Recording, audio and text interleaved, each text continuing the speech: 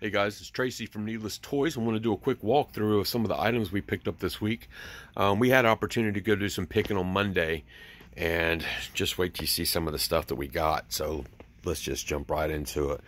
Down at the bottom, you see it. It's a Cobra glider with a Viper pilot. This thing is, I want to say near mint. I mean, I didn't see anything visibly wrong with it. The glider's not broken. It's actually really nice. Extremely nice. The Viper pilot is extremely clean, which is inside the box. Now, I mean, it also has the instructions, and it also came with like a little sheet just saying, hey, don't throw this on concrete. So we thought that was really cool. We picked up some sealed mail-away vehicles. There's a Firebat, Slugger, and a Fang right in there, all unassembled. We got some figures. Highlight was the Ninja Viper with the swords, all red backs. So we grabbed a couple of those. Let's go down to our wall. See some cool stuff up on the counter. Here we go. You see what I'm starting to focus in on? We got a sealed Night Boomer. Granted, the tape is hanging on by a thread, but it's still sealed. So that means sealed contents. Look at that thing. That thing is absolutely stunning. I know a few people that probably would love to have this, but unfortunately, this is nothing that we will ship. Not going to happen on that one, guys. I'm sorry. It's in store only. Right next to it, down at the bottom left, is a detonator. Same thing. This box is gorgeous.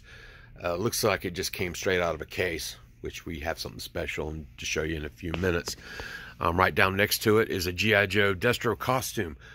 I didn't know this thing existed until we actually picked it. I was going to pass on it. Jason told me to buy it. When Jason tells me to buy something, there's a good reason.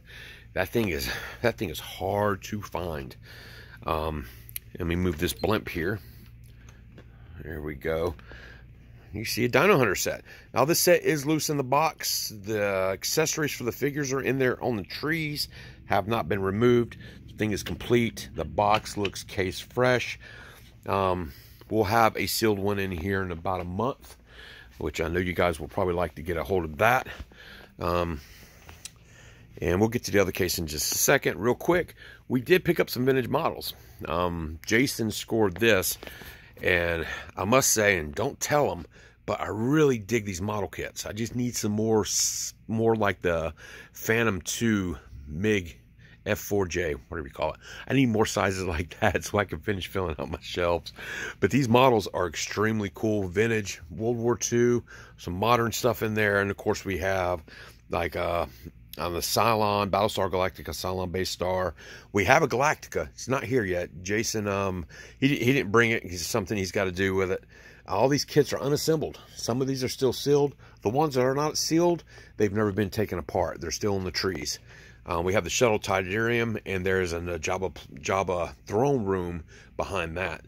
So we are in the model business right now, and we got good prices on these kits. We'll have more, plenty more of that. But yeah, I dig them a lot. Let's go to the second case. All right, so we have a Plastrama. I probably just butchered that. G.I. Joe glider. Now this thing is actually sealed. Still has the cellophane on most of it, but it has not been opened. This thing is absolutely stunning. It looks like it came out of a case. Down below it, you can see the Toxo Lab on the bottom shelf. It's sealed content, sealed box. I mean, it's case fresh. Literally, it looks like he pulled it out of a case from Hasbro and put it in a box. Right next to it is an AH-74 Desert Apache. The box is rough, sealed contents. So, you know, these things are relatively fragile. Don't quite fit in the G.I. Joe line, but, you know, collectors do love them just because it is part of the G.I. Joe vehicle line. And right behind it, you can't really see it, but we have a Ghost, I can't think it's a Ghost Strike or X-16 or whatever. It's one of the planes. Sealed box. Box looks as sharp as it looks like it came right out of the factory.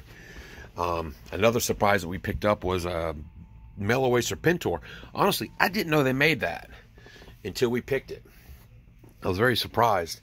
Some of the non-Joe's items that we got, which hopefully there will be more, is we got some Carter Turtles. These things are absolutely stunning as far as the condition of them. And you can see it right here. I mean, yes, the bubble's a little yellow, But just look at that shine on that card back. These things are gorgeous. FYI, we already sold 4. We're hoping to find more of the turtles when we go back again.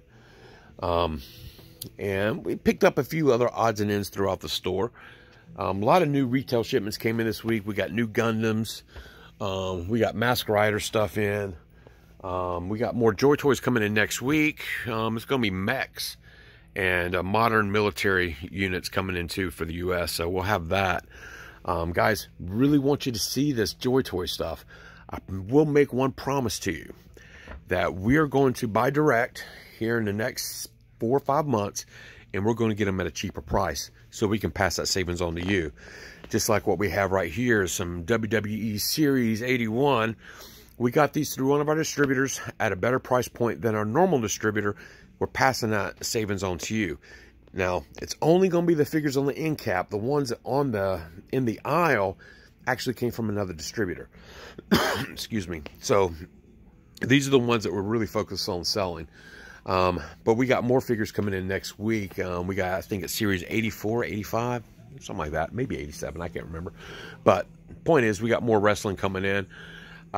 We just picked up some wrestling figures today. Now, these will not be going out anytime soon because we still have a backlog of about 200. Look at there. Nice big old chunky box full of figures. Those are going to be for Jason. It's for something else. Next week we will have Rodimus Prime come in. You know, he is the biggie for the Transformer Kingdom line. The Ark should be coming right after that. So keep your fingers crossed. That's about it. Guys, come check us out. This store is packed to the gill. We're looking to move some stuff. We're going to be doing some clearance items here soon. We got to free up some room. We got new Legos coming. New Star Wars is coming. Plenty of imports are coming. And, of course, we buy collections. One thing we do need right now, I'll show you. We need some Masters of the Universe. I've had to move Pops over here, which, granted, I think they look good. But we need some Masters. So if you have a Masters of the Universe collection, whether it's vintage, 2000X, or the classic stuff, let us know. We'll be all over it, and we'll make you some deals on that stuff, make you happy. And of course, you know, got a few Revelations. You know, they walked in the store. Our order has not come in yet. But they will be priced the same thing, around $23.99. I will look at the price point a little bit more. But we'll try to do the best we can for you, for everyone. But, you know, prices are going up. Hasbro's already took effect. We've already seen that with some of the new stuff. And Mattel, if you're not aware, Mattel's raising their prices starting on August 1st. I don't know what it's all affecting just yet. I haven't looked at the price list, but prices are going up. You know, it's just what it is. So we're going to be really conscious about what we buy for the store because we don't want to buy stuff that you guys don't want. But anyway, just want to thank everybody for an amazing time here. We've been very blessed with this store, and we have some relatively big news coming. We just have to wait just a little bit on that. But we got some stuff brewing. But anyway, appreciate it, guys, and I will see you guys soon.